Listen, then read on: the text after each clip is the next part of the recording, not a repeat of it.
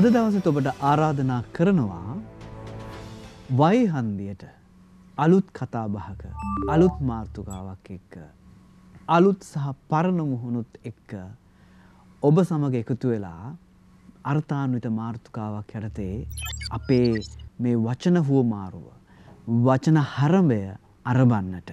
ඒ නිසා වර්බම් රූපවාහි නාලිකාවේ ඔබ වෙත ගෙන එන වයි හන්දියට ඔබ සාදරයෙන් අද දවස තුල පිළිගන්නවා. අද අපි මොනවද කතා කරන්නට යන්නේ? ඔබට ඒ කතා කරන දේ පිළිබඳව ඉංගියක් කරොත් එහෙම. Laudato si, praise be to you, my Lord. In the words of this beautiful canticles, St. Francis of Assisi reminds us that our common home is like a sister with whom we share our life and a beautiful mother who opened her arms to embrace us. මේ Francis ශුද්ධෝත්තම පියතුමන් විසින් 2015 මැයි මාසයේදී උන්වහන්සේ පරිසරය පිළිබඳව පරිසරය අපි කොහොමද ආරක්ෂා කරන්නට ඕනේ? දෙවියන් වහන්සේ මවාපු මේ ලෝකය අපි කොහොමද නැවත උන්වහන්සේට බාර දෙන්නේ ආරක්ෂා සහිතව කියන එක උන්වහන්සේගේ මේ ලව්ඩාටෝ සී කියන ලිපිය තුල මුළු මහත් විශ්වීය ජනතාවටම ගෙනහැර දක්වනවා. එහිදී උන්වහන්සේ කියන දෙයක් තමයි මේ මුළු ලෝකයම කියලා කියන්නේ අපේ නිවාසය වගේ. ඒ නිසා පරිසරය කියලා කියන්නේ දෙවියන් වහන්සේව අපි දෙවියන් වහන්සේගේ ආදරය සහ උන්වහන්සේ එලිදරව් කරන ක්‍රමයක්. ඒ නිසා අපි පරිසරය ආරක්ෂා කරනවා නම් පරිසරය අපව ආරක්ෂා කරනවා. ඒ නිසා අද දවසේ අපි කතා කරන්නට යන්නේ මෙන්න මේ පිළිබඳව. පරිසරය සුරකීම සහ දේශගුණික විපර්යාස අවම කිරීම සඳහා තරුණ අපගේ වගකීම. ඒ නිසා අද වයි හන්දියට අපි එකතු කරගෙන ආවා මේ අර්ථාන්විත මාතෘකාව යටතේ අපගේ වචන එහෙම නැත්නම් අපි කතා කරන්නට බොහොම අපේ රටේ ඉන්න බුද්ධිමත් ඒ වගේම තරුණ පිරිසක්, ශක්තිවන්ත තරුණ පිරිසක්. අපි අඳුරගමු අද අපේ වයි හන්දියට ආපු මේ පිරිස. අපිත් එක්ක ඉන්නවා සඳුරු පෙරේරා, අපිට හුරු පුරුදු මුහුණක්, නීතිපීඨයේ කොළඹ විශ්වවිද්‍යාලයේ නීතිපීඨයේ පළවෙනි වසර ඉගෙනුම ලබන ශිෂ්‍යාවක්. ඔබ සාදරයෙන් පිළිගන්නවා සඳුරු. ඒ වගේම අපිත් එක්ක ඉන්නවා සෂින් දේව්තිලින, ශාස්ත්‍රපීඨයේ කොළඹ විශ්වවිද්‍යාලයේ ශාස්ත්‍රපීඨයේ පළවෙනි වසර ඉගෙනුම ලබන ශිෂ්‍යෙක්. ඒ වගේම අපිත් එක්ක ඉන්නවා පබෝදා හංසනී, කැලණි විශ්වවිද්‍යාලයේ සමාජ විද්‍යා පීඨයේ දෙවනි වසර ඉගෙනුම ලබන ශිෂ්‍යාවක්. ඒ වගේම කවිෂා පලිහ වඩන, කොළඹ විශ්වවිද්‍යාලයේ කළමනාකරණ හා මූල්‍ය පීඨයේ පළවෙනි වසර ඉගෙනුම ලබන ශිෂ්‍යාවක්. ඒ වගේම අපිත් එක්ක ඉන්නවා කොහන්යා ශිවසංගරි, කැලණිය විශ්වවිද්‍යාලයේ කළමනාකරණ පීඨයේ හතරවෙනි වසර ඉගෙනුම ලබන ශිෂ්‍යාවක්. ඒ වගේම අපිත් එක්ක ඉන්නවා නිපුණි සඳුනිකා, කැලණිය විශ්වවිද්‍යාලයේ මානව ශාස්ත්‍ර පීඨයේ දෙවනි වසර ඉගෙනුම ලබන ශිෂ්‍යාවක්. මේ තරුණ පිරිස අපේ රටේ කොඳුනාරටිය බුද්ධිමත් අර්ථාන්විත කතා බහක දෙන්නට යන්නේ. මොකක්ද අපේ මාතෘකාව? පරිසරය සුරකීම සහ දේශගුණික විපර්යාස අවම කිරීම සඳහා මේ තරුණ තරුණියන්ගේ වගකීම. ඒ නිසා එන්න අපිත් එක්ක එකතු වෙන්න මේ වයි හන්දියට අද මේ උණුසුම් කතා බහට එකතු වෙන්නට.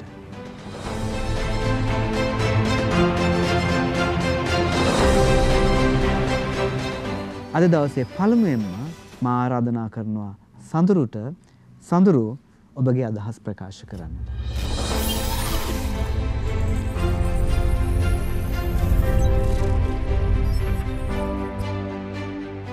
උපද ස්තුතියි. උත්පත්ති පොතේ සඳහන් වෙනවා දෙවියන් වහන්සේ මුලින්ම ලෝකය මවලා ඒක දෙනවා මනුෂ්‍යයාට. ඒ දෙන්නේ ඒ මිහිතලය ආරක්ෂා කරලා ඒක වැඩි වර්ධනය කරන්න. නමුත් කාලයත් එක්ක මනුෂ්‍යයාට විද්‍යාව සහ තාක්ෂණය යොදාගෙන අවශ්‍ය වෙනවා මේ ස්වභාව ධර්ම. එහෙම නැත්නම් මේ මිහිතලය තමන්ගේ පාලනයේ යටතට නතු කරගන්න. එතකොට ඒ ආත්මාර්ථකාමීත්වය හරහා පරිසරයේ විනාශ වීම කියන දේ පටන් ගන්නවා. එතකොට අපි රසායන විද්‍යාවේදී ඉගෙන ගන්නවා කිසියම් පරිසර පද්ධතියක් එහි අසමතුලිතතාවය හරහා, ඒ කියන්නේ ඒ පරිසර පද්ධතිය සමතුලිතතාවයේ බිඳ වැටුනොත් එයා ඒ අසමතුලිතතාවය ඇති කරපු දේ පරිසර පද්ධතියෙන් ඉවත් කරලා දාන්න කටයුතු කරනවා.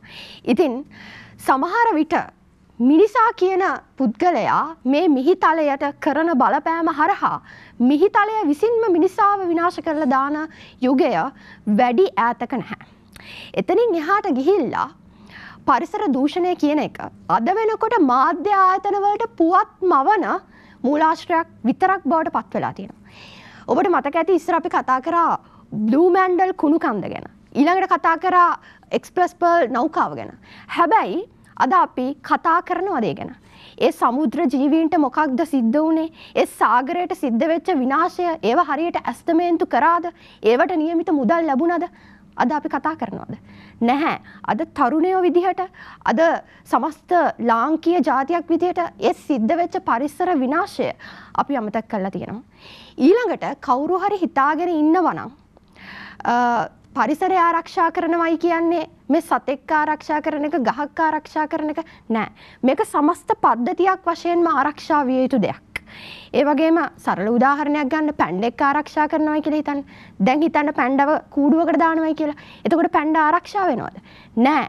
ඒ පැණ්ඩ කන්නේ වෙනම උණ ශාකයක්, ඒක වැවෙන්නේ වෙනම පසක, වෙනම ආර්ද්‍රතාවයක. එතකොට ඒ පැණ්ඩ කන උණ ශාකය වෙනම ආරක්ෂා වෙන්න ඕනේ. ඒ භූමිය, ඒ පස වෙනම ආරක්ෂා වෙන්න ඕනේ. ඒ පසේ ආර්ද්‍රතාවය වෙනම ආරක්ෂා වෙන්න ඕනේ. එතකොට මේක පද්ධතියක් වශයෙන් ආරක්ෂා වෙන්න ඕනේ. කතෝලික කිතුණු වටිනාකම් මේකට එකතු වෙන්න ඕනේ. ඉදිරියේදී අපි ඒ ගැන කතා කරමු. ස්තුතියි සඳරු. අපි මීළඟට බලමු සෂින් දේව්තිලින්ට මොනවද කියන්න තියෙන්නේ කියලා.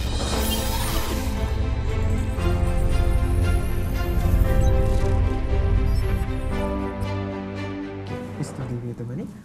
දැන් සඳරු කතා කරා ශුද්ධ බයිබලයේ උප්පත්ති පොතේ සඳහන් වෙනවා දෙවියන් වහන්සේ ලෝකේ මවලා මිනිස්සුන්ට ඒක පාලනය කරන්න ලැබලා දුන්නා කියලා. නමුත් අද සමාජයේ ගත්තම මිනිස්සුන්ගේ ඒක හරියාකාර සිද්ධ වෙනවද? ඒක අපිට ප්‍රශ්නාර්ථයක්. උදාහරණයක් වශයෙන් අපි ගත්තොත් දැන් එක එක තරුණ සංගම් වෙන්න පුළුවන්. එහෙම නැත්නම් සමාජයේ තියෙන විවිධ ආයතන හරහා වෙන්න පුළුවන් එක එක වැඩසටහන් සංවිධානය කරනවා. උදාහරණයක් වශයෙන් ගත්තොත් ඔය වෙරළ ආරක්ෂා කිරීම සම්බන්ධ වැඩසටහන් වෙන්න පුළුවන්. රුක් රෝපණ වැඩසටහන් වෙන්න පුළුවන්. නමුත් මේවා සමාජ මාධ්‍ය එහෙම නැත්නම් අපි හිතමු Facebook එකට, Instagram එකට, YouTube එකට විතරක් සීමා වෙලා තියෙනවා. එතනින් එහාට ඒ ගැන කතා කරන්නෙත් නැහැ. එතනින් එහාට අඛණ්ඩ වේ වැඩපිළිවෙල ක්‍රියාත්මක වෙන්නෙත් නැහැ. ඒක ප්‍රශ්නයක්. මොකද පරිසරය ආරක්ෂා කිරීම සම්බන්ධයෙන් මිනිස්සුන්ට ලොකු වගකීමක් තියෙනවා. සහ ඒගොල්ලෝ වග වෙන්න ඕනේ ඒකට. මොකද ඒක අපේ හුස්ම පොද දෙන ගහකොළ අපි රැක ගන්න ඕනේ. ඒක අපේ පරිසරය. නමුත් මිනිස්සුන්ගේ ඒ ක්‍රියාකාරීත්වය අඩු වෙලා Facebook එකට නැත්නම් Instagram එකට මේක කොටු වෙලා තියෙනවා. තවත් අතකින් ගත්තොත් අපි දන්නවා දැන් ඊශ්‍රායලය හා පලස්තීනය අතර ලොකු යුද්ධයක් යනවා. එතකොට මිනිස්සු ගොඩක් කතා කරන්නේ මේකෙන් සාමයට සිදුවන බලපෑම. ඒ වගේම මනුෂ්‍ය ප්‍රජාවට සිදුවන බලපෑම. දේපල වලට ගොඩනැගිලි වලට වෙන බලපෑම. නමුත් කවුරුත් කතා කරන්නේ නැහැ මේ හරහා කොච්චර පරිසර විනාශයක් වෙනවද. ඒකෙදි භාවිත කරන යුද උපකරණ, ඒ වගේම ගත්තොත් ඔය අවි ආයුධ ඒ හරහා කොච්චර විශාල බලපෑමක් පරිසරයට සිදු වෙනවද. නමුත් මිනිස්සු ඒ ගැන කතා කරන්නේ නැහැ. ඒක ලොකු ගැටලුවක්.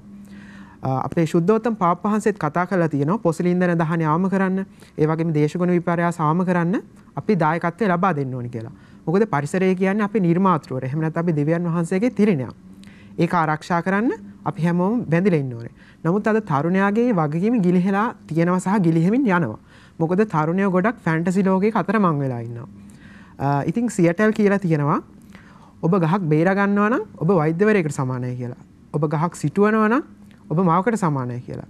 නමුත් ඔබ ගහක් විනාශ කරනවා නම් ඔබ මිනිමරුවෙකුට සමානයි කියලා. ඉතින් අපි තවදුරටත් මේ ගැන කතා කරමු. ස්තුතියි සෂින්. පබෝදා.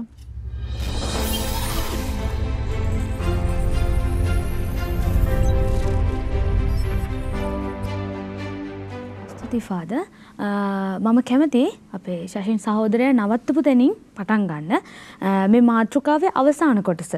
තරුණයාගේ වගකීම කොයි වගේද මේ පරිසරය ආරක්ෂා කරන්න සහ ස්වභාවික විපර්යාස දේශගුණික විපර්යාසවලට මේ තරුණයාගේ වගකීම කොහොමද බැඳලා තියෙන්නේ කියන එක කතා කරන්න. දෙවියන් වහන්සේ අපිට වචන දෙනවා උත්පත්ති පොතේ නුඹලා දරු සම්පත් ලබා මුළු පොළව පුරා පැතිර ඒ යටත් කරගන්න කියලා.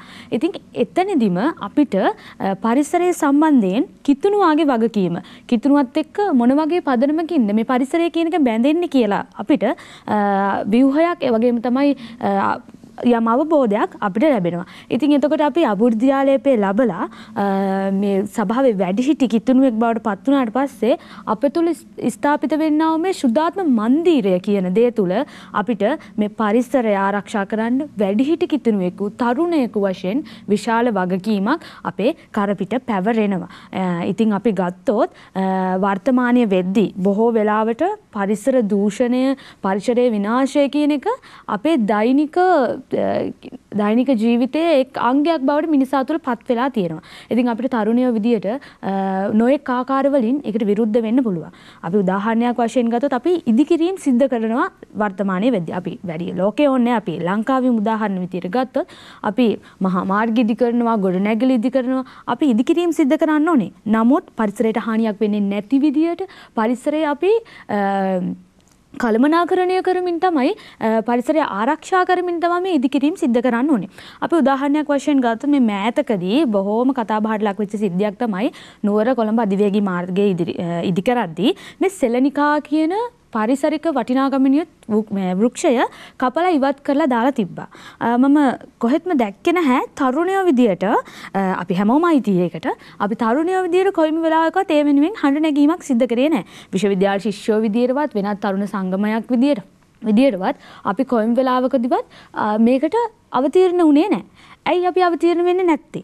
අපි තුල ආත්ම විශ්වාසයක් නැද්ද? අපි තරුණයෝ විදියට ඒ ආත්ම විශ්වාසය ඇත්තටම ගොඩනගා ගන්න ඕනේ. ඉතින් මම මෙතනදී මතක් කරලා දෙන්න කැමති අපි තරුණයෝ විදියට අපි තුල ස්ථාපිත වෙලා තියෙන මේ ශුද්ධාත්ම මන්දිරයෙන් අපි ප්‍රයෝජනයක් ගන්න ඕනේ. එදා පේදුරුතුමා ශුද්ධාත්මයන් වහන්සේගේ අනුභවයෙන් මේ 2000ක් ඉස්සරහට ඇවිල්ලා තමන්ගේ නොපැකිලිව තමන්ගේ ශක්තියෙන් ශුද්ධාත්මයන් වහන්සේවත් එකතු කරගෙන ජේසුස් වහන්සේගේ වචනය ලෝකෙට ගෙනියන්න ඉදිරිපත් වුණා වගේ අපි තරුණයෝ විදියට පරිසරය ආරක්ෂා කරන්න පරිසරය අනාගතයට දායාදයක් විදියට ලබා දෙන්න අපි උත්සුක වෙන්න ඕනේ මේ තරුණයන් විදියට. අපි ඉදිරියට බලමු තවදුරටත් කොහොමද තරුණයෝ විදියට අපේ වගකීම අපි ඉෂ්ට කරන්නේ කියලා. ස්තුතියි පබෝදා. අපි ඊළඟට යොමු වෙනවා කවිෂා පලිහවඩන.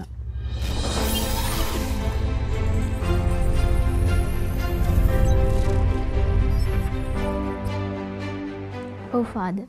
අපි මේ පරිසරය සුරකීම කියන දේ ගැන අද ඊයේ ඉඳලා කියන්නේ මෑත කාලේ ඉඳලා කතා කරන්න පටන් ගත්තත් මේ පරිසරය සුරකින්න කියන ඕනේ වගකීම අපිට පැවරලා තියෙන ලෝක ආරම්භයේ ඉඳලමයි. ඒ ගැන ශුද්ධ බයිබලයේ උත්පත්ති පොතේ හරිම ලස්සන මේ විදිහට සඳහන් වෙනවා. ඒ දන්නු වෙන වගාකර ඒ රැක බලා ගැනීම පිණිස දෙවි සමිදානන් වහන්සේ මිනිසා රැගෙන ඔහුෙහි පදිංචි කරවසේක. එතකොට මානසික උසත්ම සත්ත්ව කොටාසේ විදිහට අපිට පරිසරය පාලනය කරන්න, කළමනාකරණය කරන්න හැකියාව තිබ්බත් අපි තේරුම් ගන්න ඕනේ පරිසරය කියලා කියන්නේ මිනිස්යාට අයිති බූදලයක් නෙමෙයි. ඒකේ පරිසරය ඇතුලේ තියෙන දසදහසක් නැත්නම් මිලියනයක් දෙය අතරින් එකම එක ජීවියෙක් විතරයි මිනිස්යා කියලා කියන්නේ. එතකොට අපි පරිසරයට කොච්චර හානි කළත්, අපි පරිසරයෙන් කොච්චර දේවල් අරගත්තත්, අපේ ස්වාධීන අරමුණු වෙනුවෙන් පරිසරය අපි විනාශ කරලා දැම්මත්, අදටත් තවමත් පරිසරය අපිට හුස්ම ගන්න, අපිට ජීවිතය සපයනවා. ජීවනාලී වෙලා තියෙන අපේ පරිසරය.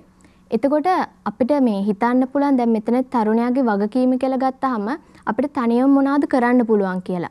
මෙහෙම කිව්වොත් එහෙම අපි තරුණයෙක් විදිහට අපිට පුළුවන් අපේ ගෙදර අඩුම ගානේ එක ගහක් හරි හිටවන්න. ගහක් හිටවන්නම ඕනේ නැහැ. අපි ට්‍රිප් එකක් ගියාම අපි අරගෙන යන දේවල් ඒ තැන් තැන් වල දාලා එනවනම් අඩුම ගානේ පාරේ ඇවිදගෙන යනකොට අපි කකා හිටපු දේ එහෙමම තැන් තැන් වල දාලා එනවනම් මේ පොඩි දේවල් නවත්තලා ඒ තුලින් අපිට පුළුවන් තරුණයෙක් විදියට මේ වගකීම හරියට ඉෂ්ට කරන්න.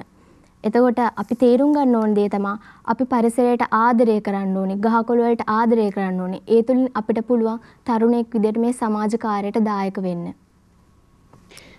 ස්තුතියි කවිෂා. ඊළඟට අපි යොමු වෙනවා Handiya Shivasangare.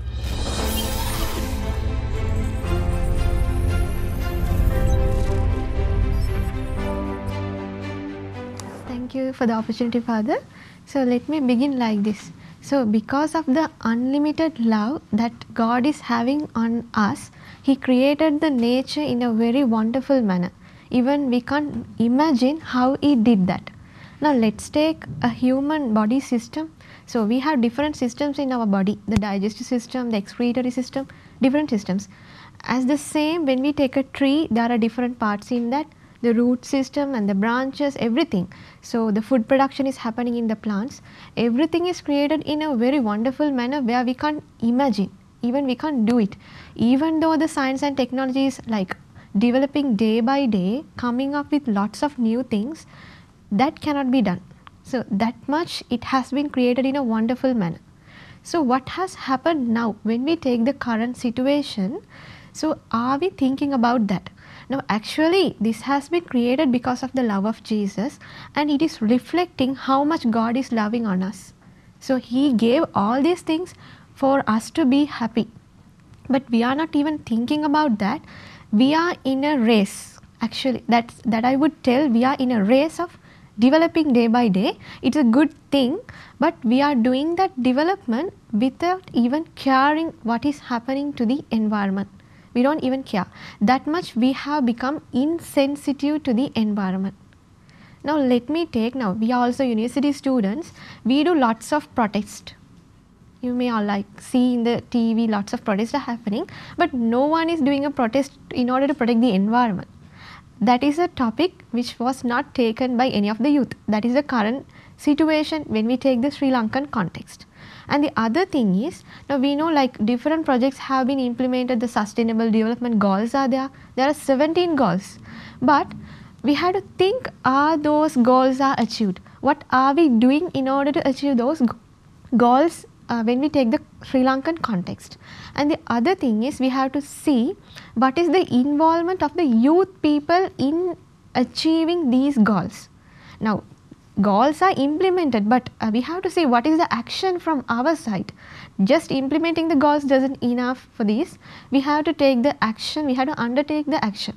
So as Catholics, as Catholic children, we are the children of God. So from our side, we have to provide our maximum contribution in order to protect this environment and experience the love of God.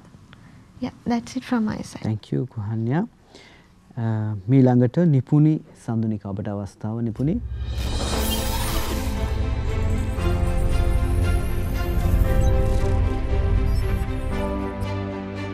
ස්තුතියි father. පරිසරය සුරැකීම සහ දේශගුණික විපර්යාස අවම කිරීම සඳහා තරුණයාගේ වගකීම. පළවෙනියටම මම කියන්න ඕනේ පරිසරය සුරැකීම කියද්දිම අපිට කතෝලිකයන් වන අපිට මුලින්ම මතක් වෙන්නේ දෙවියන් වහන්සේ ලෝකය මැවීම. දෙවියන් වහන්සේ ලෝකය මවන්නේ මිනිසාට ජීවන හුස්ම දීලා තමයි මිනිසාව දෙවියන් වහන්සේ මවන්නේ.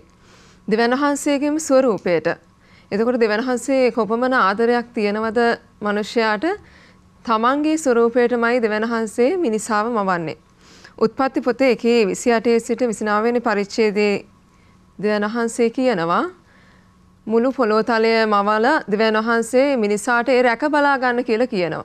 එතකොට වර්තමානයේ වෙද්දී මිනිසා පරිසරය රැක ගන්නවද කියන එක අපිට ලොකු ප්‍රශ්නයක්. වර්තමානයේ වෙන විට මිනිස්සු ගොඩක් කරන්නේ පරිසරය දූෂණය කරන ක්‍රියාවන්. මිනිසාගේ බලපෑම නිසා ගොඩක් වෙලාවට දේශගුණික විපර්යාස ඇති වෙන්න වර්තමානයේ වෙන විට එය ගොඩක් බලපාලා තියෙනවා.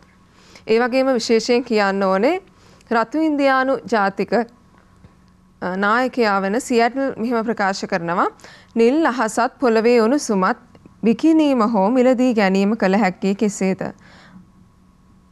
එම අදහස අපට නුහුරුය. එතකොට එම තැනැත්තා එහෙම කියනවා නම් වර්තමානයේ වන විට ජීවත් වන මිනිස්සු පරිසරය වෙනුවෙන් දක්වන දායකත්වය ගැන අපි කතා කරොත් ගොඩක් මිනිස්සු කරන්නේ පරිසරයට යහපතක් වෙනුවට අයහපත් දේවල්. එහෙම දේවල් නිසා ගොඩක් වෙලාවට පරිසරයේ දේශගුණික විපර්යාසයන් ගොඩක් වෙලාවට එක එක පරිසරයේ වෙනස්කම් ඇති වෙමින් තිබෙනවා. දෙවියන් වහන්සේ ලෝකයේ මැවීම ගැන කතා කරනකොට මම මේ ගීතිකාව ඔබට කියන්නම්. හිරුට එළිය දුන්නේ කවුරුදෝ සඳුගේ සිසිල ලැබුණේ කොහෙන්දෝ දහසක් තරු මැව්වේ කවුරුදෝ මිනිස් ලොවද තැනුව දෙවිඳුනේ. දෙවියන් වහන්සේ මේ පමණ ආදරයකින් පරිසරයේ ලෝකයේ මවලා වර්තමානයේ වන විට මිනිස්යා පරිසරයට දක්වන දායකත්වයේ කුමක්ද? මිනිස් ක්‍රියාකාරකම් නිසා අද වන විට දේශගුණික විපර්යාස බොහෝමයක් ඇවිල්ලා තියෙනවා. වර්තමානයේ වන විට ලෝකයේ තුල ගෝලීය උෂ්ණත්වය බොහෝ ඉහළ ගොස් ඇති බව වාර්තා වෙනවා. 21 වන සියවසේ මිනිසාගේ සංවර්ධනයට බලපෑ ඇති ප්‍රධානතම අභියෝගය තමයි මේ ගෝලීය උෂ්ණත්වය ඉහළ යාම. ගොඩක් වෙලාවට අපි මේ ගෝලීය උෂ්ණත්වය ඉහළ යාම මේ වගේ පරිසරික විපර්යාසයන් අවම කරගන්න කටයුතු කරන්න ඕනේ. දේශගුණික විපර්යාස අපි තව වැඩිපුර කතා කරමු දෙවැනි වටේදී.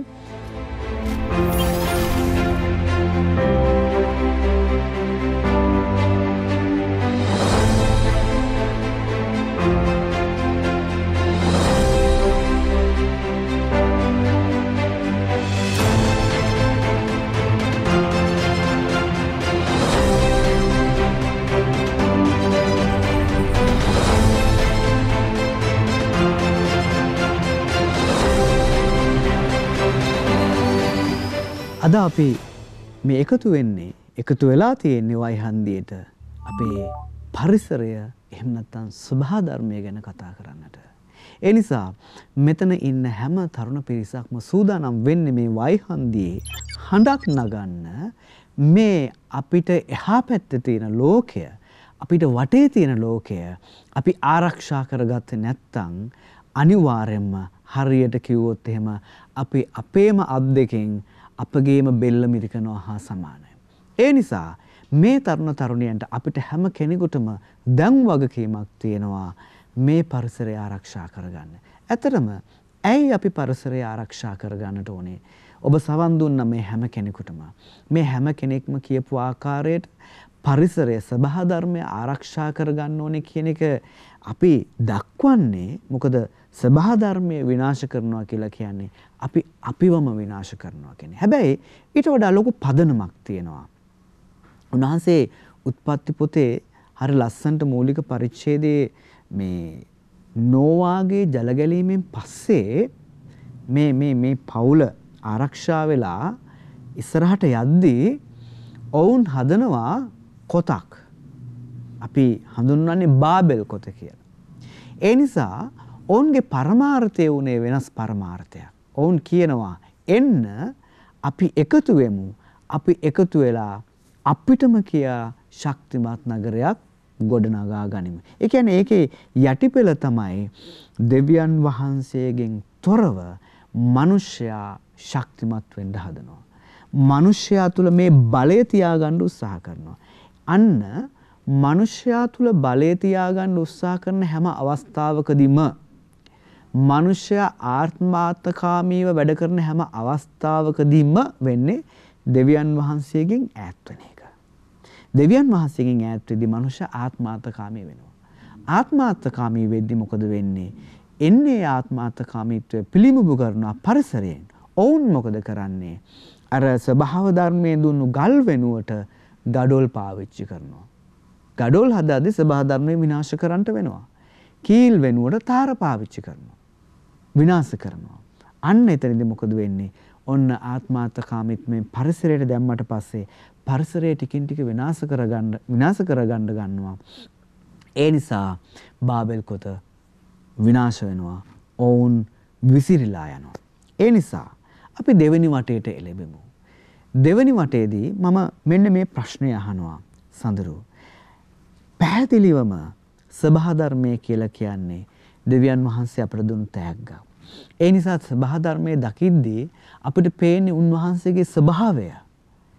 ඒ නිසා තමයි අපි උන්වහන්සේට ආදරය කරන දරුවෝ විදියට දෙවියන් වහන්සේට තියෙන ආදරය අපි පිළිබිඹු කරන්නේ පරිසරයට ආදරය කරලා. එහෙනම් අනිත් පැත්තෙන් අපිට අහන්න තියෙන පරිසරය තමයි පරිසරයට ආදරය කරන්නේ නැහැ කියලා කියන්නේ දෙවියන් වහන්සේට ආදරය කරන්නේ නැති එක. දෙවියන් වහන්සේ පිළිගන්නේ නැති එක. එතකොට මේ පරිසර විනාශය හරහා අපි මොකක්ද මේ දකින්නේ? මිනිස්සු දැන් ආගමෙන් ඈත් වෙලා, මිනිස්සු ආත්මාර්ථකාමීත් වෙලා, මිනිස්සු දෙවියන් වහන්සේ පිළිගන්නේ නැහැ. එහෙමද? එහෙම නැත්තම් ඇත්තටම කිව්වොත් එහෙම මේ පරිසරයේ දීලා තියෙන්නේ අපේ සුඛ විහරණය සඳහාම පමණද? සඳුරු ඔබට අවස්ථාව තියෙනවා ආරම්භ කරන්න.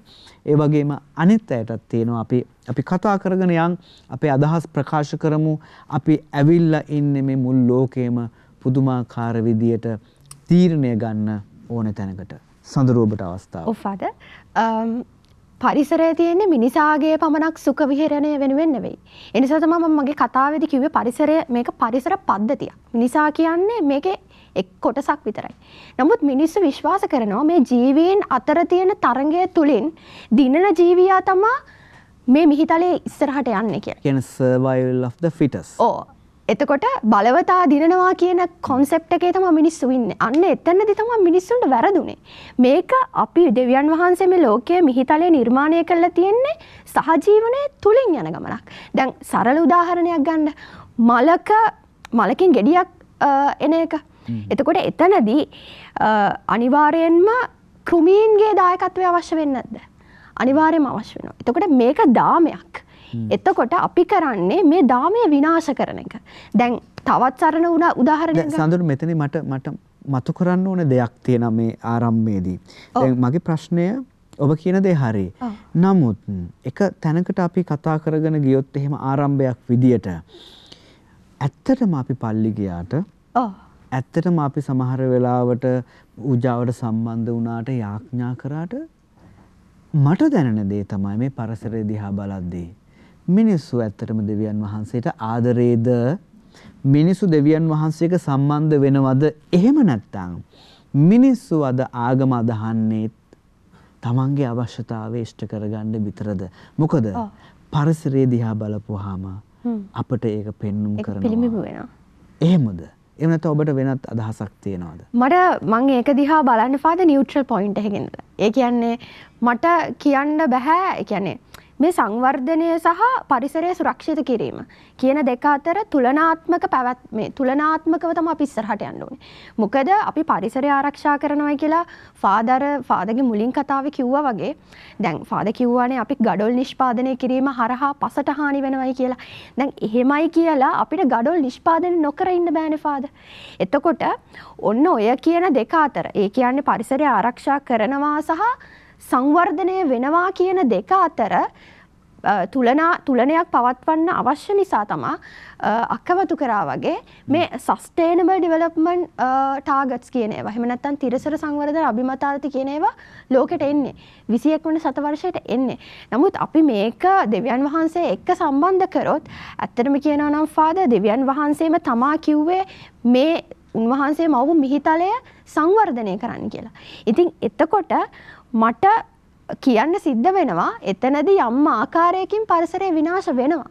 නමුත් දැන් අපි ගත්තාම ගස් අපිට දවශ්‍යතාවයන් වලට අනිවාර්යෙන් ගස් කපන්න වෙනවනේ.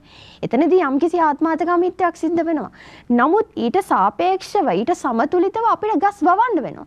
හැබැයි සිද්ධ වෙන්නේ මොකද්ද? අපි කරන්නේ ගස් කපන එක විතරයි. මහා පරිමාණයෙන් දැව ජාවාරම් සිද්ධ වෙනවා. මම අහන්නේ ඒකයි. එතකොට මෙතන ප්‍රශ්නේ කොහෙද තියෙන්නේ? මිනිස්යාගේ ඇටිටියුඩ් එක වෙනස් වෙලා තියෙන්නේ ඇයි? මේ පුංචි දරුවගේ ඉඳලා ලංකාවේ විශේෂයෙන්. මොකද අපි විවිධ රටවල් වල බැලුවොත් එහෙම මම දන්නවා පෞද්ගලිකව මමත් ගිහිල්ලා අධ්‍යාපන කටයුතු සඳහා අනිත් රටවල් වල යද්දී ඒ රටවල් වල සමහර වෙලාවට පුංචි ගෙබි පැටියෙක්වත් කුරුමිනියෙක්වත් හානියක් නොවෙන්න පාරවල් දෙපැත්තේ ඒගොල්ලෝ දාලා තියෙන දැලක්. මොකද අපි සාමාන්‍යයෙන් දන්නවා කැලයක් මැද්දේ පාරක් යද්දී අනිවාර්යයෙන්ම සත්තු වෙනවා. එතකොට ඒගොල්ලෝ පුදුමාකාර විදියට මුදලක් වියදම් කරනවා මේ සත්තුන් ආරක්ෂා කරන්න. පරිසරය ආරක්ෂා කරන්න. මොකද මෙයාලගේ පරමාර්ථය තමයි පරිසරය ආරක්ෂා කරොත් මිනිසා ආරක්ෂා වෙනවා. හැබැයි අපි කෝටි ගණන් සල්ලි වියදම් කරනවා මිනිස්සුන්ව ආරක්ෂා කරන්න. හැබැයි අපේ පුංචි දරුවගේ ඉඳලා අපේ ඔළුවට දීලා තියනවද අපි පරිසරය ආරක්ෂා කරොත් තමයි මිනිස්සයා ආරක්ෂා වෙන්නේ කියලා. එහෙමද සෂින්? එහෙම නැත්නම් අපි ඩිවලොප්මන්ට් එක ගැන විතරක්ද හිතන්නේ බාහිර ඩිවලොප්මන්ට් එක? නමුත් මිනිස්යාගේ පැවැත්ම සහ සංවර්ධනය ඔබ මොකද හිතන්නේ? මං හිතන්නේ ෆාදර් ඇහුවනේ දෙවියන් වහන්සේට මිනිස්සු ආදරේද කියලා ප්‍රශ්නයක්. මං දකින විදිහට දැන් ආගම කියන එක ෆැෂන් එකක් වෙලා මිනිස්සුන්ගේ. ඒ කියන්නේ අර පිටරට පේන්නට තමයි මිනිස්සු ආගම අදහන්නේ. එතකොට අපි හිතමු දෙවියන් වහන්සේ කියන්නේ පරිසරයේ ප්‍රකාශනයක්නේ. එතකොට මිනිස්සු දෙවියන්ට ආදරේ නැත්තම් ගහකොළට ආදරේ වෙන්නේත් නැහැ. ඒ කියන්නේ දෙවියන් වහන්සේගේ ස්වභාවය අපිට පරිසරයෙන් දැනගන්න පුළුවන්. ඕකේ. ඉතින් එතකොට එහෙම වුණාම පරිසරය ආරක්ෂා කරන්න මිනිස්සු පෙළඹෙනවා හරි අඩුයි. නමුත් දැන් සඳරු කිව්වා වගේ අපිට දැන් මේ පරිසරය ආරක්ෂා කරත් ඒ කියන්නේ සංවර්ධනය කරා යන්න යම් හානියක් පරිසරය සිද්ධ කරන්න වෙනවා. ඒක ආත්මාර්ථකාමීත්වය වෙන්නත් පුළුවන්. නමුත් මන් දකින විදිහට ආත්මාර්ථකාමීත්වය හරහා මිනිස්සු ළඟා කරගන්න දෙයක් තියෙනවද? ඒකෙන් තමාම විසින් විනාශ කරගන්නවා විතරයි වෙන්නේ. ඒක හරහා පරිසරය දැන් අපි දන්නා අපි හිතමු අර ගඩොල් නිෂ්පාදන ක්‍රියාවලිය ගත්තත් ඒක හරහා යම් හානියක් පරිසරයට සිදු වෙනවා ඇත්ත. ඒක හරහා සංවර්ධනයක් වෙනවා. ඒකත් ඇත්ත. නමුත් ඒ හරහා අර පරිසරයේ නගා සිටුවීමක් සිද්ධ වෙන්නෙත් නැහැ. පරිසරය කියන එක තව තවත් විනාශයේ මුඛයට යනවා මිසක් අර කියන සංවර්ධනයක් කරා. කියන්නේ පරිසරය තවදුරටත් වැඩි වර්ධනය වෙලා එහෙම යාමක් ඉදිරියට යාමක් අපි දකින්නේ නැහැ. සහ මිනිස්යන්ගේ ආකල්පවල ලොකු ගැටලුවක් තියෙනවා. විශේෂයෙන් මේ සංවර්ධනය වෙමින් පවතින රටවල් එතන තමයි ගැටලුව මම යොමු කරන්නේ සෂෙන්. එතකොට මෙතන අපි ලංකාවේ මිනිස්සුන්ගේ ආකල්පමය වෙනසක් නැද්ද? අපි පුංචි දරුවාගේ ඉඳලා ආකල්ප හදලාද තියෙන්නේ කොහොන්යා නේ? එතකොට අපි සබහා ධර්මයේ දක්වන ඇලුම්කම කොහොමද? එහෙම නැත්නම් මෙතන දෝලනයක් තියෙන සඳුර ඔබ කියපු විදිහට සංවර්ධනය සහ මිනිසාගේ පැවැත්ම පිළිබඳව මෙන්න මේ සංඝටක දෙක අපි දෝලනය කරන්නේ. එහෙම නැත්නම් අපි සමබර කරන්නේ කොහොමද කියන එක. Yeah, there is a problem with the attitude, the way we think. And the other thing is now, from our school education itself, we are having this subject called environmental studies. We are learning about the environment, but practically it's not happening. So there is a problem there. Even now we are educating about this environment, we have to see whether, even there are degree programs like environmental management programs are also there. So why are these? So you have a degree called environmental? Yeah, there is a problem. The degree program related to environmental studies. So what do you do mainly? In the science faculty they are having. Do you have any ideas? So basically they are learning about how the animals and the plants, everything. In overall they are learning. But there is a problem there, whether even though they are studying about the things in their degree, whether they are applying it practically. Now, undergraduates. So that is confined only for a job. Yeah. Just to earn something, but not to voice out to protect our environment or the so whatever it may be in the forest. Yeah. So there is a problem there also. And the other thing is, now people are running behind the power. Now power is something we need. Now every place there is a power, but the way we use the power is also a problem. Now why can't we use that power as a positive thing in order to protect the environment? So there is also issue in that case as well. Basically what I am trying to say is, attitude is the basic thing. Attitudes, if there is no proper attitude, we can't do any positive thing even to protect the environment.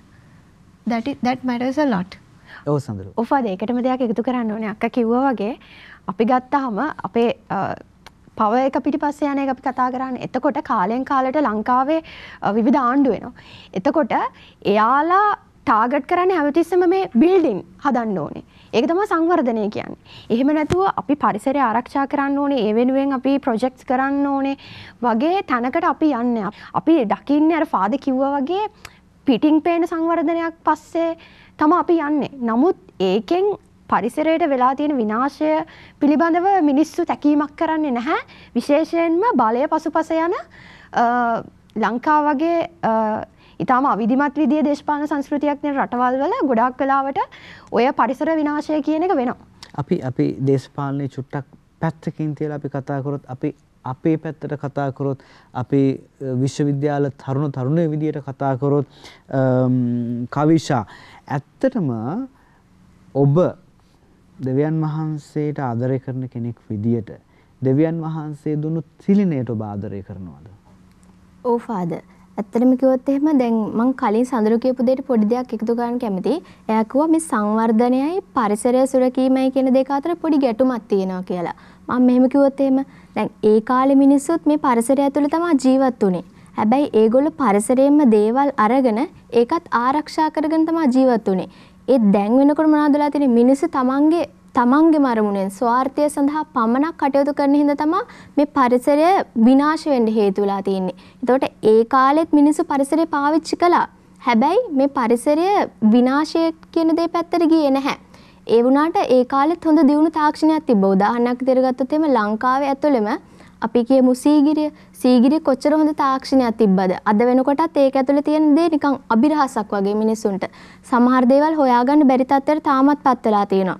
එතකොට ඒ කාලෙත් හොඳ සංවර්ධිත තත්ත්වයක් තිබුණා. ඒත් ඒ කාලෙත් මේ පරිසරය කියන දේත් මිනිස්සු ආරක්ෂා කළා.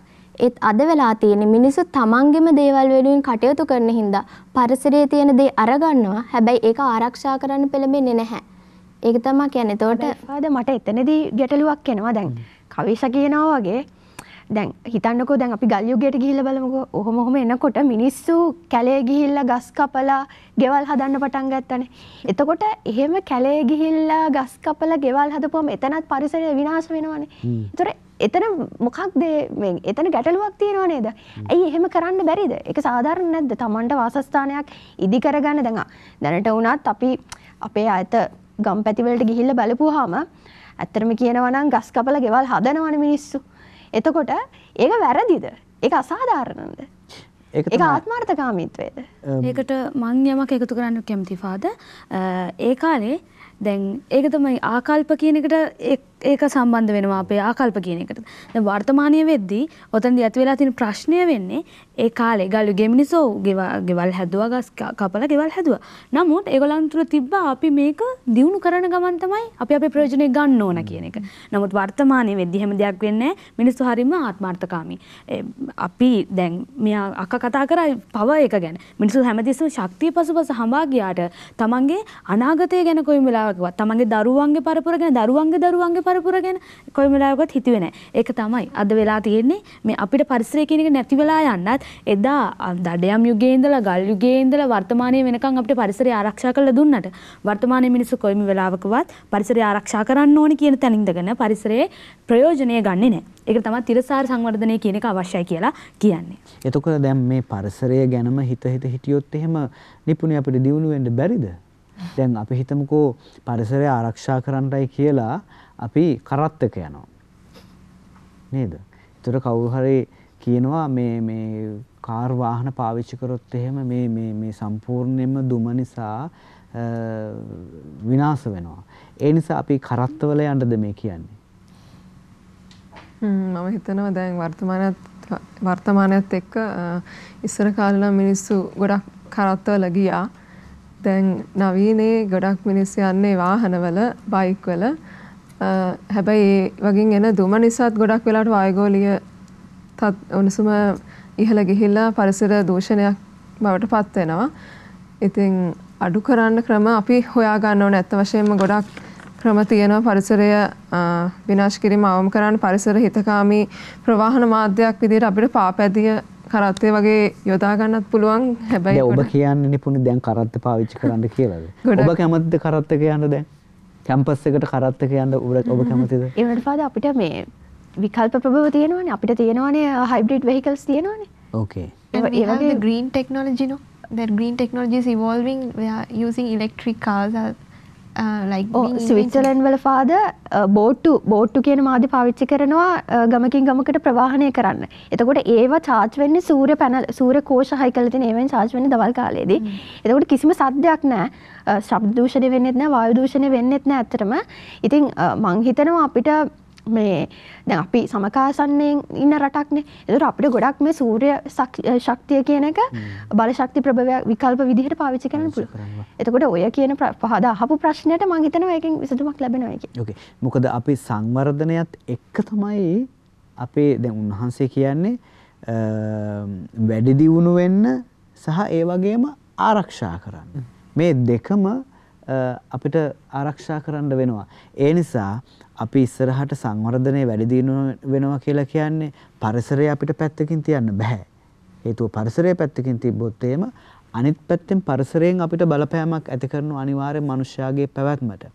අන්න ඒ පැවැත්ම ගැන කතා කරද්දී පබෝදා ඔබ තරුණයක් විදියට එහෙම නැත්නම් විශ්වවිද්‍යාල ශිෂ්‍යාවක් විදියට ලංකාවේ හෝ මේ මුළු ලෝක තලයේම විශ්වීය තලයේම ඔබ කොහොමද දකින්නේ දැන් මිනිස්සු කොහොමද අපේ විනාශ මුඛයට ගිහිලා තියෙන එහෙම නැත්නම් අපි කොහොමද ඉස්සරහට දැන් අපි කතා කරේ ගහක් කපන එක විතරයි නේ එතකොට පරිසරය විනාශය කියලා කියන්නේ මේ ගහක් කපන එක විතරද ලවුඩාටෝ සී කියන 2015 ශුද්ධෝත්තම ප්‍රැන්සිස් පාප් වහන්සේ කියන මේ throw away culture එකක් ගැන ඒ කියන්නේ පාවිච්චි කරලා විසි කරන කල්චර් එකක් ගැන.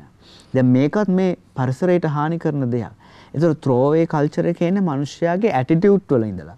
නේ අපි පාවිච්චි කරා විසි කරා. ඒක ද්‍රව්‍යමය දෙයක් වෙන්න පුළුවන්. ඒක මිනිස්සෙක් වෙන්න පුළුවන්. ඒතර ප්‍රැන්සිස් පාප් වහන්සේ කියන අද ගොඩක් වෙලාවට එහෙමයි වයසක අයත් එහෙමයි සමහර වෙලාවට. පාවිච්චි කරලා අපි විසි කරනවා. අයින් කරනවා. අනේ ඒ වගේ එතකොට අද සමාජයේ කොච්චර දුරට මෙන්න මේ පරිසරයත් එක්ක ඒකාබද්ධ නොවීම නිසා අපි නොදකින පැතිවලට ගිහිලා තියෙනවද පබෝද? ඔව් පද කියපු කතාවේදී මගේ අදහස ඉදිරිපත් කරන්න කැමති මේ විදියට. දැන් අපි කතා කරතින් අපි පරිසරයත් එක්ක කොච්චර හොඳ සම්බන්ධතාවයක් තියාගන්නවද කියනවා නම් ඇත්තට මේක හොඳ සම්බන්ධතාවයක් කියලා අපිට අර්ථකථනය කරන්න බැරි තැනකට අද වෙදිපත් වෙලා තියෙනවා. මොකද කියනවා නම් අපි බැලුවොත් මේ ස්වභාවික සම්පත් ලබා ගැනීමට බලවත් රාජ්‍යයන් වල තියෙන තරංගය ගන්න පාද. එතකොට ඒගොල්ලන් අපි ගමු තෙල් නිදි වලට. දැන් වර්තමානයේ වෙද්දී බොහෝ අරාබි රටවල් වලට ඇමරිකාව වගේ රාජ්‍යයන් වලින් ප්‍රහාර එල්ල කරන්නේ ඒගොල්ලන්ගේ ප්‍රතිපත්ති වලට බලපෑම එල්ල කරන්නේ ඇයි? ඒ තියෙන තෙල් නිදි වලට බලවත් රාජ්‍යයන්ගේ තියෙන ඇල්ම බැල්ම හින්දා. එතකොට අපි මේ ස්වභාවික සම්පත් පාවිච්චි කරද්දී අපි සීමාවක් නැහැ ෆාදර්. අපි තෙල් නිදියක් අපිට තිබ්බොත් අපි ඒකෙන් තෙල් ගන්නවා අපිට ගස් කොළන් විශාල ප්‍රමාණයක් තිබ්බොත් අපි ඒ ගස් ටික කපනවා අපි ඉවරයක් නැහැ. අපිට කිසිම මේ සීමාවක් නැහැ මේ ස්වභාවික සම්පත් භාවිතා කරද්දී. එතකොට ෆාදර් කියපු කතාවත් එක මම කියන්න කැමතියි අපි මේ ස්වභාවික පරිසරය හැමතිස්සෙම සීමා සහිතව පාවිච්චි කරනවා නම් අපිට පුළුවන් මේ පරිසරය අනාගතයට ඉතුරු කරගන්න. අපි ලංකාව ගත්තොත් එහෙනම් පබෝදා අපි කොච්චර දුරට ඇවිල්ලා තියෙනවද පරිසරයේ විනාශය පිළිබඳව සඳරු. ඒ කියන්නේ අපි නොදකින පැති තියෙනවා. ඔව් අනිවාර්යයෙන්. ඔව්. ඒ කියන්නේ ෆාදර් දැන් අක්කා තෙල් නිදි ගැන කතා කරන්නේ. දැන් ලංකාව කියන්නේ ජෛව විවිධත්වය අතරින් ඉතාම ඉහළ අග්‍රගණ්‍ය ජෛව විවිධත්වයක් තියෙන රටක්. ඒතර අපි ඒකට කිසිම වැලියු එකක් දෙන්නේ නැහැ. අපේ රටේ කොච්චර ජාන මංකොල්ලය කියන එක සිද්ධ වෙනවද? එතකොට ඒ සමහර ජාන ෆාදර් ලෝකෙ කිසිම තැනක නැහැ. ඒවට වටිනාකමක් දෙන්න බෑ. ඒවා බිලියන ගාණක් මිල කරන්න පුළුවන්. නමුත් අපි කරන්නේ ඒවට වටිනාකමක් දෙන්නේ නැතුව ඒවා වැඩි දියුණු කරන්නේ නැතුව අර කිව්වා වගේ දෙවියන් වහන්සේ කිව්වානේ මේ ස්වභාව ධර්මයේ වැඩි වර්ධනය කරා මේක දියුණු කරන්න කියලා. අපි ඒව බලන්නේ නැහැ. අපි අපේ කොච්චර ජෛව ප්‍රභේද තියෙනවද දියුණු කරන්න පුළුවන්. තව හොඳ තැනකට අරගෙන එන්න පුළුවන්. නමුත් එහෙම කරන්නේ අපි මොනවද කරන්නේ? ඒ ඔක්කොම අමතක කරලා පොළව හාර තෙල් ඉදි තියනවාද කියලා හොයනවා. ඉතින් ඇත්තටම අපි අපේ දෙයට වටිනාකමක් දෙන්නේ නැති තත්වයක් මම ලංකාව ඇතුලේ දැකලා තියෙනවා. ඒ තුලින් පරිසරය අපි ඩිවලොප් කරන්නේ නැති තැනකට ඇවිල්ලා තියෙනවා. පාද කියපු කතාවට මම පොඩි දෙයක් එකතු කරන්න කැමතියි. අද ලංකාව කොයි වගේ තැනකද තියෙන්නේ කියලා. මේක මගේ අත්දැකීම. මම ජීවත් වෙන ප්‍රදේශයේ තාමත් සුන්දර පරිසරයක් තමයි තියෙන්නේ. හරිම ලොකු ජෛව විවිධත්වයක් තියෙන පරිසරයක් මට අපේ ප්‍රදේශයට හිමි වෙලා තියෙන්නේ. මුහුද කලපුව කියන දෙක එක ළඟ යාවෙන ප්‍රදේශයක් මම කල්පිටිය ප්‍රදේශයේ ජීවත් වෙන්නේ. එතකොට හරිම ලස්සනයි. බොහෝ සංචාරකයන්ගේ ඇල්ම බැල්ම තියෙනවා කල්පිටිය ප්‍රදේශයට. ඒ වගේම තමයි කොරල් පර වැලි තලාවක් තියෙනවා හරිම ලස්සන. එතකොට ඒ වගේ දේවල් වලදී ලෝකෙම ආකර්ෂණීය මේ ලංකාවට මේ හම්බ වෙලා තියෙන පාරිසරික අතින් අපි සුරකින්න ඕන තැනක් තමයි ඒක. නමුත් මිනිස්සුන්ගේ තියෙන මේ නොමනා හැසිරීම හින්දා අද වෙද්දී ඒ පරිසරය බොහෝමයක් විනාශයකට ලක් වෙලා තියෙනවා. අපේ කල්පිටිය ප්‍රදේශයේ ඇතැම් අවස්ථාවලදී කැස්බෑවන් ගොඩට පැමිණීම සිද්ධ වෙනවා. හැබැයි ඇත්තටම මේ කතා කරන්න දුකයි සමහර වෙලාවට ඒ කැස්බෑවෝ අර පොලිතීන් වගේ දේවල් ආහාරයට අරගෙන අපිම මේ අපේ මිනිස්සුම මේ පරිසරයට මුදා හැරපු පොලිතීන් වගේ දේවල් මුහුදට මුදා හැරපු දේවල් හින්දා ඒ කැස්බෑව වගේ වටිනා සම්පත් අපිට අද වෙද්දී අහිමි වෙලා යන තත්යකට පත් වෙලා තියෙනවා. එතකොට අපේ ලංකාවේ මිනිස්සුන්ගේ තියෙන ආකල්පවල ඇත්තටම කොයි වගේ මේ ශුන්‍යතාවයක්ද තියෙන්නේ කියලා අපිට මේ වගේ අපේට S2කට දකින්න අත්දැකීම් වලින් තේරුම් ගන්න පුළුවන්. එතකොට ලංකාව කොයි වගේ තැනකද තියෙන්නේ කියලා අපිට ඇත්තටම තේරෙනවා මේ වගේ අපි S2කට දකින්න දේවල් වලින්. ඔෆාද ඒකට මට එකතු කරන්න දෙයක් තියෙනවා. මගේ පෞද්ගලික උදාහරණයක් තියෙනවා. ඇත්තටම අපි දැන් අක්කා කිව්වනේ අපි යනවනේ සංචාරය කරන්න යනවනේ. එතකොට ඒ වගේ මම පෞද්ගලිකව සංචාරය කරන්න ගිය තැනක් තිබ්බ කන්නැලිවස වනාන්තරය. ජෛව විවිධත්වය අතින් ඉතාම ඉහළ ගණේ වනාන්තරයක්. ඒතර එහෙ අපි දන්නවා මේ කූඩැල්ලෝ ඉන්නවා. ඉතින් එතකොට කූඩැල්ල එල්ලුනහම දැන් අපි යන්නේ වෙනත් ජීවීන් කොට්ටාසයකට අයිති පරිසර පද්ධතියකට.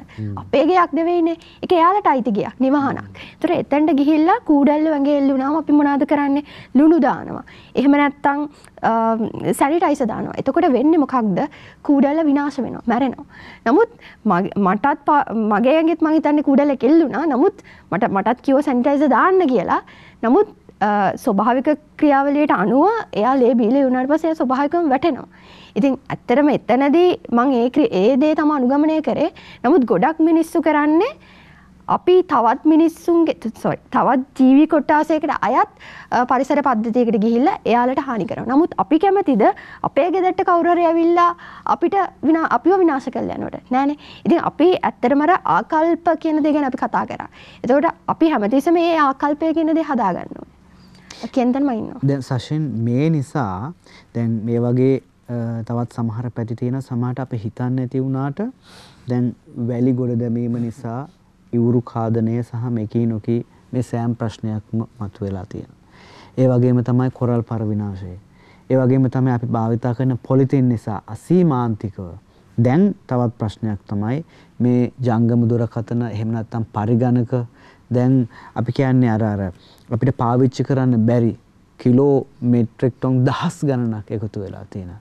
දැන් මේවා කොහාටද අපි යොමු කරන්නේ? ඒතර ඒ වගේම තමයි අපි තවත් නොදකින පැත්තක් තියෙනවා. දැන් අපි දූෂණය පරිසර දූෂණය ගත්තාම මේ මැටීරියල් දේවල්. හැබැයි ශබ්ද දූෂණය නේද? ලංකාවේ මේ දේ පැහැදිලිව සමහර වෙලාවට තියෙනවා.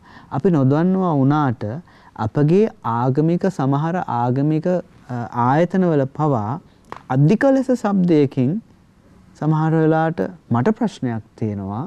අපි ආගම අදහනවයි කියලා කියන්නේ සමහර වෙලාවට අධික ශබ්දයකින් එහෙම නැත්නම් මුළු රටටම හැෙන්න කෑ ගහලා මේ දේ ප්‍රකාශ කරන්න ඕනේද කියන එක. එතකොට සාමාන්‍ය ලංකාව කියලා කියන්නේ අපි මොන ආගම ගත්තත් බොහොම අපිව නිමෙන ආගමක් තියෙන්නේ. අන්න එතනදී අපි නොදැනුවත්වම අපේම සමහර ආත්මාර්ථකාමී සිතුවිලි සහ අපි හිතන්නේ නැතිකම නිසා අපි කොච්චර දුරට අපේ පරිසරය විනාශ කරලා තියනවද? ඒ නිසා අපි අපිවම විනාශ කරගෙන තියනවද? ඔබ දකින විදිහට. දැන් ෆාදර් ශබ්ද දූෂණයක් ගැන කතා කරානේ. එතකොට මම දකින විදිහට ලංකාවේ ආගම් අතරත් පොඩි තරගයක් තියෙනවා. ඒක නොකියුවට කියන්නේ මිනිස්සු ආගම කියන එක අර නිකන් ෆැෂන් එකක් විදිහට කියන්නේ අපි තමයි හොඳම භක්තිවන්ත මිනිස්සු, අපි තමයි ලොකුවටම ආගම අදහන්නේ කියලා මිනිස්සුන්ට ඕනේ පෙන්වන්න එක.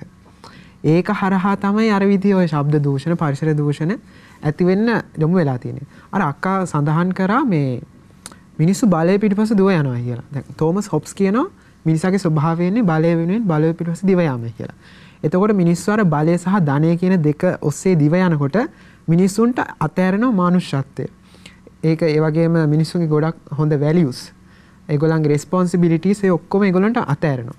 ඒ වගේම තමයි ඒ හරහත් පරිසරය කියන එකත් නොදැනුවත්වම අතහැරලා යනවා. උදාහරණයක් වශයෙන් ගත්තොත් සමහර යුරෝපා රටවල් තියෙනවා. ඒගොල්ලෝ කියන ඔයගොල්ලෝ ගහක් කැපුවොත් ගස් 10ක් අනිවාර්යෙන් හිටවන්න ඕනේ කියලා. නමුත් ලංකාව වගේ රටක ඒක සිද්ධ වෙන්නේ නැහැ. ප්‍රායෝගිකවත් ලොකු ගැටලු තියෙන්න පුළුවන් ඒක කරන්න බැරි වෙන්න. නමුත් මිනිස්සුන්ගේ ආකල්ප හදන්න පුළුවන් නම් අපිට ඒ තැනට මම හිතනවා මේ ලංකාව සංවර්ධන විපාදිත රටක් වුණත් ආකල්ප පුළුවන් නම් ඒ තැනට ගේන්න මං හිතනවා පරිසරයේ මීට වඩා හොඳ තැනක තියෙයි කියලා. කවිෂා ඔබ දකින විදියට තරුණයක් විදියට සහ විශ්වවිද්‍යාල ශිෂ්‍යාවක් විදියට අපිම පරිසරය විනාශ කරලා දැන් අපි විඳවන අවස්ථාල් මොනවද? එහෙම නැත්නම් ලංකාව තනි පුජ්‍යලයක් විදියට හරි සමූහයක් විදියට හරි අපි විඳවනවද එහෙම නැත්නම් නැද්ද? ඔව් ෆාදර් ඒක ගත්තොත් එහෙම දැන් අපි පරිසරයට කරලා තියෙන හානියන් නිසා අපිම විඳවන අවස්ථා ඕනතරම් තියෙනවා. උදාහරණයක් විදිහට ගත්තොත් එහෙම දැන් අපිට ස්වභාව ධර්මයෙන්ම හුස්ම ගන්න ඔක්සිජන් දෙනවා. ඒ තද වෙනකොට මිනිස්සු කොච්චරක් දෙනා හුස්ම ගන්න ඔක්සිජන් නැතුව ICU වල මේ වෙනකොටත් ඉන්නවද? කියන්නේ අපිට මේ වායුගෝලයෙන් නොමිලේ ලැබෙන දේ වෙනුවෙන් අපි ඔක්සිජන් සිලින්ඩරයක් ගන්න සල්ලි දීලා පොලිමේ බලන් ඉන්න ඕනේ අද වෙනකොට ඔක්සිජන් සිලින්ඩරයක් ගන්න. ඒ තත්ත්වයට අපි පත් වෙලා තියෙනවා. ඒ කියන්නේ මිනිස්යාගම වැරදි හින්දා අපිම විඳවනවා. පරිසරයෙන් අපි ඒක ආරක්ෂා කරගන්න නැති හින්දා. මම ගත්තොත් දැන් අපි පරිසරය ආරක්ෂා කරගන්න අපිට හඳුන්වලා දීලා තියෙන සංකල්පයක් 3R concept කියලා.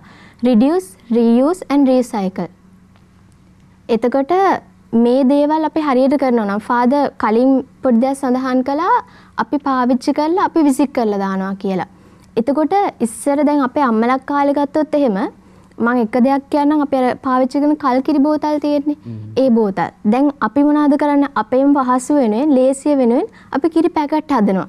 ඒතර අපි ඒක පාවිච්චි කරලා එතනම දාලා යනවා. ඒත් අපිට පුළුවන් නම් මේවා ආය රීසයිකල් කරන්න. ඔබේ විශ්වවිද්‍යාලයේ හරිද? ඔබ මොන විදියටද පියවර අරගෙන තියෙන්නේ මෙන්න මේ පරිසරය ආරක්ෂා කරන? එහෙම නැත්නම් ඔබත් ඇත්තටම කිව්වොත් එහෙම එක්කෙනෙක්ද හිතාමතාම මේ විදියට කරන? ඔබ කිරි පැකට් එකක් බීලා එහෙම දාලා ගිය අවස්ථාවල් නැද්ද? නෑ ඇත්තටම මම මේ පෞද්ගලික කරන දෙයක් තමයි දැන් අපි මේ විශ්වවිද්‍යාලය ඇතුළේ වෙන්න පුළුවන් නැත්නම් පොදු ප්‍රවාහනයක යද්දි වෙන්න පුළුවන්. ටොෆි කොලයක් පාවිච්චි කරත් මම කවදාවත් ඒක පාරට දාන්නේ නැහැ. මම පෞද්ගලික කරන දෙයක්. එතකොට අපි විශ්වවිද්‍යාලය ඇතුළේ තියෙන අපි කැන්ටින් එක ඇතුළේ ගියොත් එහෙම අපි කාලේ වෙලා කුණු දානකොට ඒක වෙන් කරන්න දීලා තියෙනවා. දිරන දේවල් වෙනම දාන්න තියෙනවා, පොලිතින් වෙනම දාන්න තියෙනවා, කඩදාසි වෙනම දාන්න තියෙනවා. එතකොට මේ විශ්වවිද්‍යාලය ඇතුළේ වගේම මේක පාසල් ඇතුළේ දැන් තියෙනවා. ඒ ආකල්පය මිනිස්සු තුළ මේ ඇති කරනවා නම් අපිට පුළුවන් මේ පරිසරය කියන දේ ආරක්ෂා කරගන්න තරුණයෙක් විදිහට ඒ කාර්යයට දායක වෙන්න. එතකොට ඒක තමයි අපි මිනිස්සුන්ට දෙන්න ඕනේ. Handiya, what do you see? What are the sicknesses now that we are facing now because of this environmental pollution? Yeah, so now as when we take the impact of this environmental pollution, we have heard about lots of effects, the global warming, the ozone layer depletion, different kinds of effects are there. So when we take this ozone layer depletion, because of the hole that has been created in the ozone layer in the atmosphere, different skin diseases are spreading. Eye diseases are there. Likewise, different diseases are spreading. So that is one thing. And the other thing is, so other than these diseases, people are having this mental sickness. Mental illness is there. So why is this? Now let me tell a poem by Robert Frost. So in that poem, the poet is telling that when he hears the sound of a bird singing, it's a disturbance for him. So how come like that? So when we enjoy with the nature, we get a satisfaction. So now it has been created to that stage now. Now people are enjoying with the mobile phone. They are not interested in like enjoying with the environment.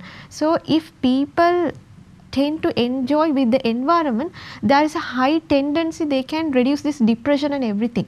And the other thing I want to tell is, now Sri Lanka is in a situation where the depression level is very high among the people.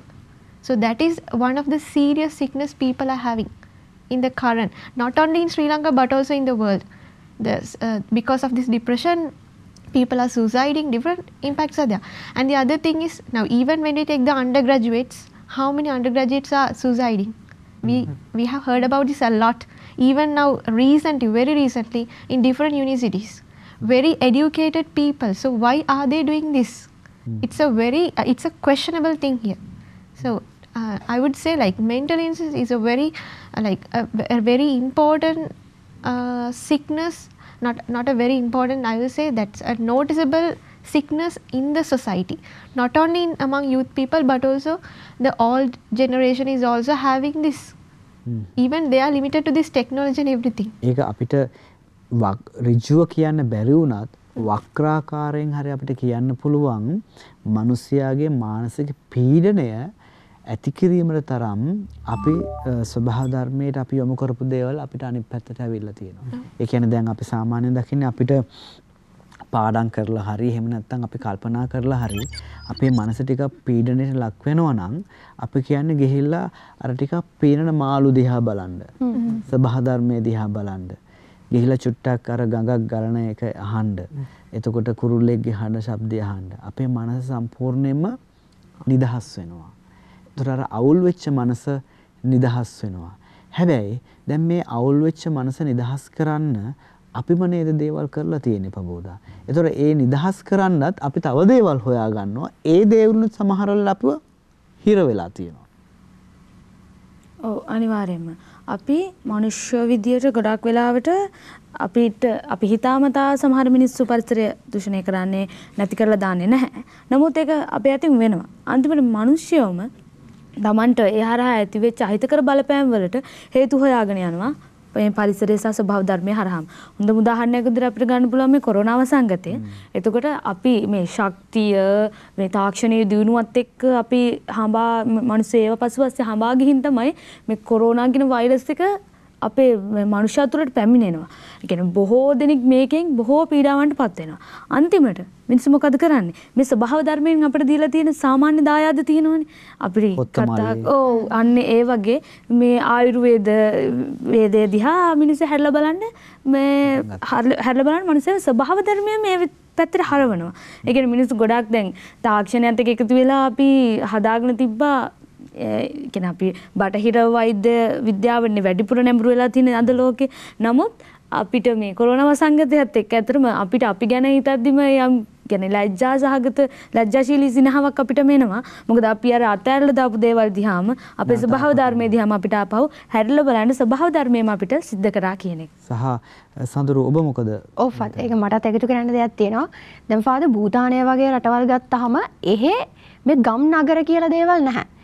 තනිකරම මේ country එක මැද්දේ තමයි රට තියෙන්නේ. නගරය තියෙන්නේ වටේටම තියෙන වනවැස්ම. එතකොට අපේ මේ ගම නගරය කියන දේත් එක්ක මේ නගරේ කාර්මීකරණය වීම හරහා පරිසර දූෂණය වෙලා තියෙනවා. ගම් ටික හොඳට තියෙනවා. නමුත් අපිට පුළුවන් නම් ටිකක් ඇඩ්වාන්ස් කන්සෙප්ට් වලට යන්න. ඒ කියන්නේ අපිට තියෙන තාක්ෂණයත් එක්ක ඒක එක සැරේට කරන්න අමාරු වෙන්න පුළුවන්. නමුත් කාලෙත් එක්ක අනිත් එක අපේ රටේ තියෙන තව විශාල ගැටලුවක් තමයි ෆාදර් මේ ප්‍රතිපත්ති සම්පාදනය කියන එකත් හරියට වෙන්නේ නැහැනේ. අපි කොච්චර දේශපාලනය මේකට ගාව ගන්න බෑ එපා කිව්වත් අනිවාර්යයෙන්ම අපි කොච්චර පොඩි දේවල් කරත් අර බලය හසුරුවන පිරිස ඒකට දායකත්වයක් දෙන්නේ නැත්තම් සඳුරු දැන් බලය හසුරුවන පිරිස ගත්තොත් එහෙම ඔයාලා අද කැම්පස් එකේ ඉන්නවා. අපි තමයි හෙට නායකයෝ. හෙට ඔයගොල්ලෝ තමයි නායකයෝ. අර සින්දුවක් තියෙන්නේ. හෙට බිහි වෙන නායකයෝත් පුංචි අපි තමයි කියලා. එතකොට ෆාදර් දැන් සරල උදාහරණයක් ගන්නකො ගහක වඳුරෙක් ඉන්නවා. හරිද? එතකොට ඒ වඳුර අයිති එක අමාත්‍යාංශයකට, ගහ අයිති තව අමාත්‍යාංශයකට, ඒ ගහ තියෙන භූමිය අයිති තව අමාත්‍යාංශයකට. එතකොට ෆාදර් පොඩ්ඩක් හිතන්න මේ ප්‍රතිපත්ති සම්බන්ධ ක්‍රියාවලිය කොච්චර සංකීර්ණද කියලා. එතකොට මම හිතනවා එතන ඉඳන්ම හැදෙන්න ඕනේ. ඕකේ. එතන අපිට හදන්න බැයි නම් අපි තරුණයෝ විදියට අපගේ වගකීම මොකක්ද ඔබ අදහස් කරන්නේ? මේ පරිසරය ආරක්ෂා කරන්න අපේ හඬ අවදි කිරීම කරන්න ඕනේ ෆාදර්. අර අක්කා කිව්වා වගේ කවදාවත් අපි ප්‍රොටෙස්ට් එකක් කළා තියෙනවද පරිසරය ආරක්ෂා කරන්න ඕනේ කියලා. අර කිව්වා වගේ ක්‍රූඩියා සෙලෝනිකා කියන ඊටාම විශාල ගණයේ ජෛව විවිධත්වයක් තියෙන ගහක් කැපුවා. නමුත් කවුද ඒකට කතා කරේ?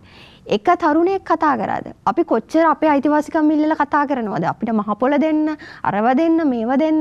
හැබැයි අපි හැමතිස්සෙම රටෙන් අපිට වෙන්න ඕන දේවල්, ස්වභාව ධර්මයෙන් අපිට වෙන්න ඕන දේවල් බලාපොරොත්තු වෙනවා. හැබැයි අනිත් පැත්තට අපි ස්වභාව ධර්මයේ විනාශ වෙනකොට ඒ වෙනුවෙන් අපි හඬ අවදි කළේ නැහැ. ඒ නිසා තරුණයා විදිහට එක පැත්තකින් අපේ හඬ මීට වඩා අවදි වෙන්න ඕනේ ජාතික ප්‍රතිපත්ති සම්පාදනයේ. මම අදහසක් ඉදිරිපත් කරනවා ෆාදර් කලින් කිව්වා ශබ්ද දූෂණය ගැන. වර්තමාන වෙන විට අපි බස් එකක යන්න ගියොත් බස් හිමියා හෝන් එක ගහනවා මිනිස්සු බස් එක අස්සේ ඉන්න මිනිස්සු සාමාන්‍යයෙන් බස් එක එලවන්නේ හෝන් එකෙන් අද. කන් දෙක නෑ වගේ තමයි මේ මිනිස්සු මේ බස් එකේ යන්න ඕනේ. ඉතින් කිසිදු ඉවසීමක් නැතුව තමයි මිනිස්සු අත වැඩ කරන්න ඉවසීමක් නැහැ. තමන්ගේ මමත්වයේ තකා ආත්මාර්ථකාමීව වැඩ කරන මිනිස්සු. එතකොට වර්තමාන වෙනට මේ තියෙන පරිසර දූෂණය අවම කරගන්න නම් ගොඩක් වෙලාවට මම දැකලා තියෙනවා එක එක සමිති සමාගම් වලින් වෙරළ ආශ්‍රිතව පිරිසිදු කිරීම මේ වගේම ශ්‍රීපද ස්ථානය සීකිරිය වගේ ස්වභාවික පරිසරයන් ආරක්ෂා කරගන්නේ අවට තියෙන කුණු කැසල එකතු කරන වැඩපිළිවෙල කරනවා. මම හිතනවා මේ වගේ ක්‍රියාවන් ඉදිරියටත් ගොඩක් දැන් ඔබ ශ්‍රී ලංකාව වටාම කරන්නේ මට මතක් වුණේ බොහොම හාස්‍යයට කාරණාවක්. දැන් අපි මේ මෑතකදී තේවත්තේ රෝගීන්ගේ දිනය සමරුවා. දැන් මේ දෙයට දහස් ගණනක් සෙනගේනවා දවස් ගාණක් කූඩාරම් බැඳගෙන මිනිස්සු ඇවිල්ලා ඉන්නවා මේ තේවත්ත භූමියේ. දැන් මේ රෝගීන්ගේ දිනය ඉවර වෙද්දී ඔබ ඇවිල්ලා බැලුවා නම් මේ භූමිය මොනවාද තිබුණේ කියලා ඇත්තටම බොහොම අවාසනාවන්ත දෙයක්. ඒක නිසා තමයි මගේ ප්‍රශ්නේ තියෙන්නේ මේ මිනිස්සු දෙවියන්ට ආදරේද? ඒ නිසා ප්‍රශ්නයක් තියෙනවා. මොකද දෙවියන්ට ආදරේ නම් දෙවියන් වහන්සේ දුන්නු දේටත් අපි ආදරය කරන්නට ඕනේ. නේ? එහෙනම් පල්ලියට එන්නේ අපේ අවශ්‍යතාව ඉෂ්ට කරගන්න විතරයි. තව උදාහරණයක් දෙන්න පුළුවන්. අපි මඩු දේවස්ථානයේ වාර්ෂික මහා මංගල්‍ය අගෝස්තු මාසේ තියෙන්නේ. අපි මේ මහා මංගල්‍ය ඉවර වෙලා බැලුවත් ඇතරම මහා විශාල ජනගහනයක් එනවා මඩු දේවස්ථානෙට. ඒ වගේ 3-4 ගුණයකින් පරිසරය විනාශ වෙලා තියෙනවා. ටොන් ගණන් අපි ප්ලාස්ටික් එකතු කරනවා. මේ දැන් බස් ගැන කතා කරානේ. අපි බස් ස්ටෑන්ඩ් එකක් ගත්තොත් ඒ ස්ටෑන්ඩ් එකේ නැත්තේ බස් විතරයි. බුලත් කියලා තියෙනවා, ඊළඟට ටොෆි කොළ තියෙනවා, චොකලට් කොළ තියෙනවා, shopping bag තියෙනවා, එක එක කුණු. කියන්නේ ඉතින් බස් විතරක් නැහැ ඒ ස්ටෑන්ඩ් එකේ. ඒ කියන්නේ මිනිසුන්ගේ ආකල්පවල ලොකු ප්‍රශ්නයක් තියෙනවා. කියන්නේ අපි යමක් කාලා ඒක එතන තැන දාන්න තරම් ඒ තැනට වැටෙන්න තරම් මිනිස්සු මං හිතන්නේ කොතන හරි ඒ කියන්නේ අපේ අධ්‍යාපන රටාවේ වගේම අපේ පෞල් පසුබිම තුලත් අන්න එතන තමයි සමාජ මේක කොතනද ප්‍රශ්නේ තියෙන්නේ. දැන් අපි ඉස්කෝලේද ප්‍රශ්න තියෙන්නේ, කැම්පස් එකේද ප්‍රශ්න තියෙන්නේ, සමාජයේද ප්‍රශ්න තියෙන්නේ. දැන් අපි මේකට දැන් අපි කතා කරනවා වගේම උත්තරයක් හොයන්නට ඕනේනේ. ඒතර අපි උත්තරයක් හොයද්දී ඔබ කොහොමද මේක ලොකේට් කරන්නේ, ලෑන්ඩ් කරන්නේ? මම දකින විදිහට ෆාදර් දැන් සොසයිටි එකකින් වෙන්න පුළුවන්, ඉස්කෝලෙන් වෙන්න පුළුවන්, ඒක යම් දුරකට හදනවා වෙන්නත් පුළුවන්. ඒ වගේම අනිත් අතට ඒක අනිත් අතට යන්නත් පුළුවන්. දැන් උදාහරණයක් වශයෙන් ගත්තොත් අපේ රටේ ජනමාධ්‍ය ගත්තොත් ජනමාධ්‍ය හරහා ලොකු පෙළඹවීමක් කරනවානේ. ඒකේ ග්‍රාහක ප්‍රජාවට ඒක ගොඩක් දැන් අපි හිතමු දැන් කුඩා ළමයි ගත්තත් ඒගොල්ලෝ ගොඩක් ඇඩික්ට් වෙලා ඉන්නවා. ෆෝන් එකට වෙන්න පුළුවන්, ටීවී වලට වෙන්න පුළුවන්. ඒගොල්ලෝ දකින්නේ ටීවී එකේ තියෙන දේ. සහ ඒගොල්ලෝ අනුගමනය කරන්න උත්සාහ කරන්නේ ටීවී එකෙන් කියන දේ. අදාළ channel එකකින් කරන දේ. නමුත් ඒ channel එකෙන් කරන්නේ තමන්ගේ වාසි සහ ලාභ ලැබීමනේ ඒගොල්ලන්ගේ මුඛ්‍ය පරමාර්ථය වෙන්නේ. නමුත් ඒ හරහා දැන් අපි හිතමු දැන් උදාහරණයක් වශයෙන් ගත්තොත් channel එකක යනවා මොකක් හරි product එකක් සම්බන්ධ ඇඩ්වර්ටයිස්මන්ට් එකක් යනවා. ඒක මෙහෙමයි මේක මිලදී ගන්න. ඒ වගේ ඇඩ්වර්ටයිස්මන්ට් එකක් යනවා කියමුකෝ. ඒක නරඹන කෙනෙක් ඒක මිලදී ගන්නවා. නමුත් එතනදී අපි හිතමු අපි ආලේපනයක් වෙන්න පුළුවන් කියලා. ඒ ආලේපනේ ගල්වලා එයාගේ හැමට වෙන හානිය ගැන එතන ඇඩ්වර්ටයිස්මන්ට් එකෙන් කතා කරන්නේ නැහැනේ. ඒක ලොකු ගැටලුවක්නේ. ඉතින් ඒ වගේ අවස්ථාවෙන් ඒකට චූටි දෙයක් එකතු කරන්න ඕනේ.